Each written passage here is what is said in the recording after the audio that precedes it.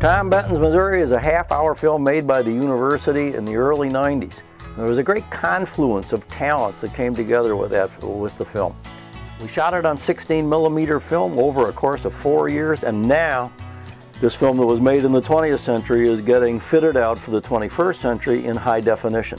Some of you are going to remember being taken to the state capitol when you were in 4th grade to see the murals that Benton painted there that depict our state history.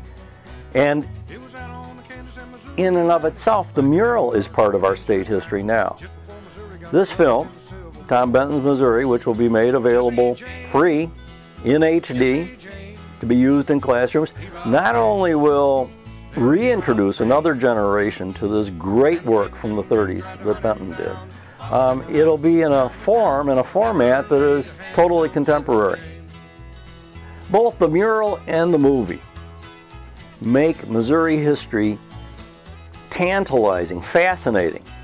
You can find all of Missouri culture in Tom Benton's Missouri.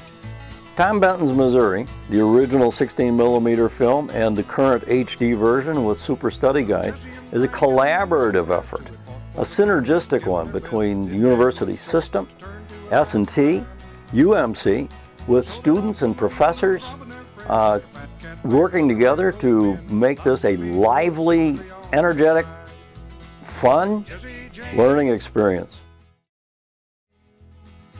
He robbed banks and he robbed trains, and the Pinkerton men tried to hunt him down, followed him around from town to town, never laid a hand on Jesse James.